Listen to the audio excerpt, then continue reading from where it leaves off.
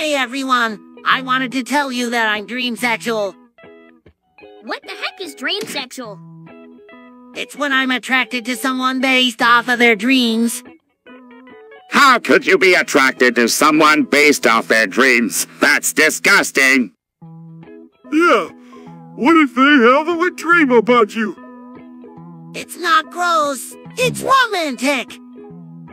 You're gonna start scaring away customers with that talk, SpongeBob! But this is who I am. Maybe you should keep this to yourself until you figure it out. I have figured it out. This is who I am, and I'm not going to change for anyone. A few moments later. I saw some crazy stuff last night, guys. Cow riding mice and stuff. It was wide. Oh man, that sounds like one of my dreams. What do you mean? You know, when I have an asthma attack and I can't breathe, I start to see all kinds of things. Once I saw a clown eating a pencil, but it was just my asthma medication not working properly.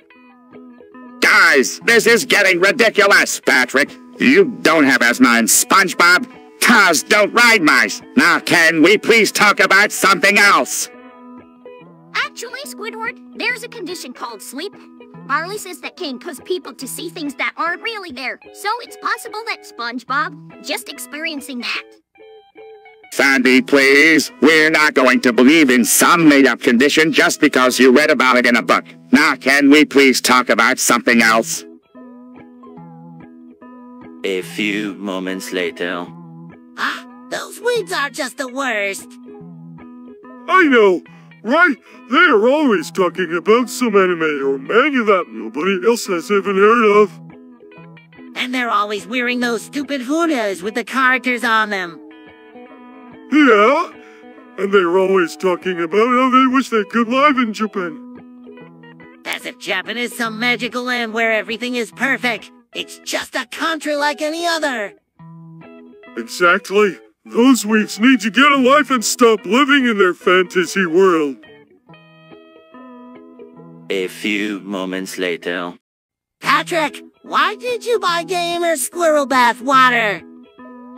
I don't know. I saw it and I wanted it. But don't you think it's a bit weird? No, I like it. It makes me feel like a gamer squirrel.